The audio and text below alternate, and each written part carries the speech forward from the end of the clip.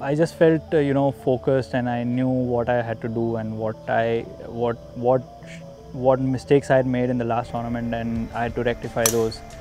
And I had to just make sure that I do those, and everything else will be taken care of. I felt that I had been playing a little differently.